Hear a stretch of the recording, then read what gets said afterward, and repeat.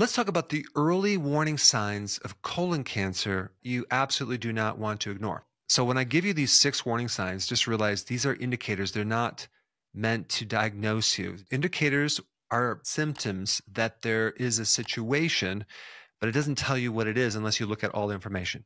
But here's the thing, 50% of the time, there is no early warning signs. So it is important not to ignore these signs, but to understand them and pay attention to them. Now, I do want to mention polyps, little mini tumors that can grow in your colon. And a lot of times people think that if you have polyps, that means you have cancer. No.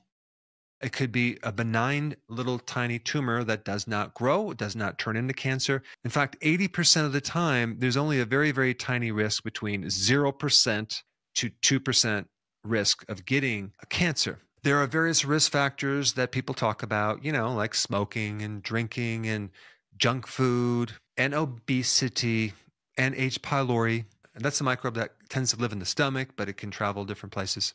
And then there's this topic of red meat or processed meat that you may have heard of. They always tend to talk about that. There was a group that concluded that it's a probable carcinogen, okay?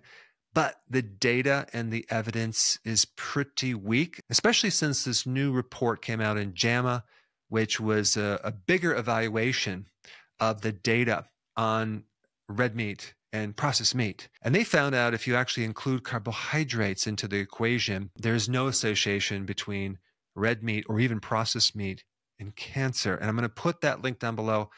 I hope you read it, because there's been this massive push to make meat the villain, when in fact, that may not be true. There's a huge difference between different types of red meat, right? You have grass-fed, grass-finished meat versus grain-fed meat. Did they evaluate those two? No. They lumped everything in together, and their evidence was based on observational studies using questionnaires. And they ignored a lot of the data into this evaluation. And from my viewpoint, my opinion, I do not think that red meat puts people at risk for cancer. Now, what about genetics? Well, yeah, there's a genetic component, but it's only 5%. Epigenetics, your lifestyle, are senior. And what you do, what you eat, your environment can control your genes. And then that leads us to this microbiome being out of balance. 80% of your immune system is these microbes in your gut. Your immune system is what protects you against cancer. I mean, look at another thing, antibiotics. In one report, it was like it increased your risk by 45%. So anything that can alter your microbiome in a negative way can put you at risk. So you want to look at what causes inflammation in our gut, right? What can that be? Well, you have gluten, you have certain foods, seed oils, all these things can create inflammation in your gut, and then that can create a cascade and create alteration in this microbiome. But the microbiome can keep viruses in check. So, and I'm going to get to this, but when you eat food, you're really eating for two, okay? Your own cells and your microbiome. Okay, so what are the early warning signs that could potentially indicate colon cancer? Number one, blood in the stool. Okay, that's number one. But if there's blood in the stool deeper in your digestive tract, by the time it gets out, it's no longer going to be red, it'll be black. Number two, anemia. Okay, you're anemic, yet there's no reason to be anemic.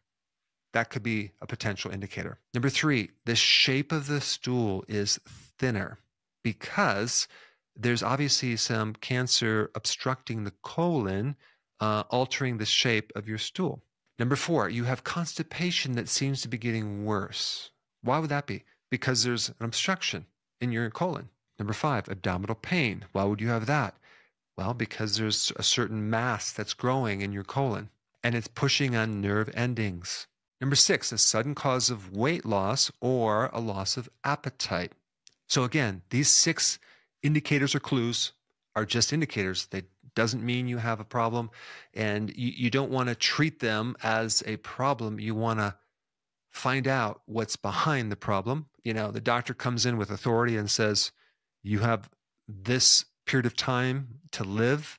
And it's interesting how people tend to live that particular time. You're in a state of confusion. Everyone's telling you to do this or do that. And what do you do? Especially based on this particular person who should have been dead 6 years ago because he had a stage 4 cancer. And the prognosis of stage 4 cancer is like weeks to months. He should have been dead 6 years ago. He's still alive. And it'd be very important to study what he did. But we're going to talk about how to potentially avoid cancer, okay? What are some things you can do? As far as antibiotics, avoid those if you possibly can. And if you have to take antibiotics, definitely fortify with a good probiotic. I think intermittent fasting and periodic prolonged fasting is essential. Why? Because it's going to clear out the colon. You allow your colon to have a chance to regenerate, heal, and not be so stressed 24/7. I think the cruciferous vegetables would be something to look at and consume, not every day, but maybe a few times a week. That would be like kale, broccoli, Brussels sprouts, cabbage. Now, if I eat broccoli, it tears my gut up. So any of these cruciferous vegetables that you eat that you bloat, don't eat them. I can do cabbage and arugula very easily. And then when you ferment it, you get all this probiotic. Now, remember when I talked about inactivity? Well, activity as an exercise is probably one of the most potent things you can do to avoid cancer. Why? Because you're strengthening your mitochondria.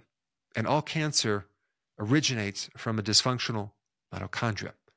So by exercising, you actually generate more mitochondria and you actually strengthen the mitochondria. Things like garlic, thyme, sage, different spices, I think you should start putting those on your meat or your salad. You want to avoid certain things that create inflammation, like gluten and grains and seed oils and junk foods. And also, one point about inflammation is cancer tends to grow into areas of inflammation. Now, I think there's a lot more to be learned about the microbiome. And if you have not seen this video right here, I think you'll enjoy it. Hey, before you leave, I just wanted to give you a little quick history on some of the books that I wrote. This was one of the first books. It's called Dr. Berg Body Shapes. It was my attempt at writing about body types. What was very interesting about this book is I actually did all the images myself. Don't ask me why. They look actually not quite as professional as some of the images that I have in the new book. But anyway, this is my first attempt right here called Dr. Berg's Body Shape Diets. And then I wrote a book more extensive called The 7 Principles of Fat Burning. I don't even have a copy anymore, actually, because it's outdated. The next book, I put about 1,000 hours into this one right here called The New Body Type Guide. Major updates on the body types. I put a lot of energy into this. It has professional images, graphics, all sorts of things. Now, the problem with this book is it doesn't really describe what this is really about. Body types are only a small portion of what's in this book. And that's why I changed the name to the Healthy Keto Plan, okay?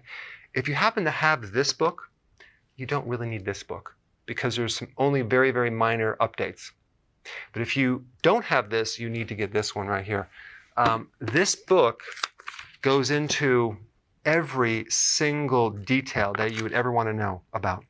It goes into the 7 principles of fat burning. It goes into hormones, the body types, the basic keto plan. It goes into intermittent fasting. I talk about the 10 fat burning triggers and blockers and fat burning strategies with a lot of details in every single chapter. I go into body issues that interfere with losing weight. There's very few people that just have a weight problem. They have a lot of body issues, whether it's sleeping problems, stress problems, inflammation, menopause. I cover that extensively in this book. Then I talk about how to get rid of stress, and I show you a technique.